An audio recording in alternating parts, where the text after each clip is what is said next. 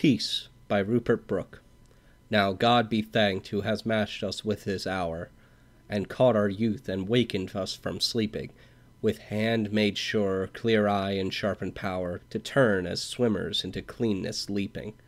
Glad from a world grown old and cold and weary, leave the sick hearts that honor could not move, and half men and their dirty songs and dreary, and all the little emptiness of love.